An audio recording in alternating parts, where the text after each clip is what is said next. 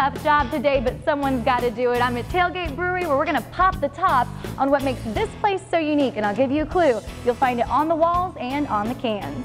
More people look around, it's like, whoa, you guys have a lot of artwork here. We do have our own in-house art director. His name is Drew. He's a really talented guy. He was here bartending and kind of mentioned that he does art. This one's our Woo Girl, which is our tribute to Nashville bachelorette parties.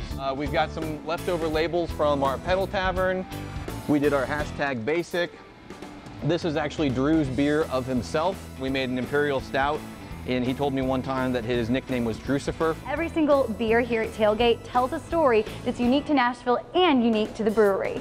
I love the creative aspect of brewing in itself. What he's done is he does a great job of helping us take that creative and visualizing it. You have an idea for our next Music City Must? Just send me a message on Facebook, Casey Mason, NC5. Music City Must is sponsored by Loden Vision Centers.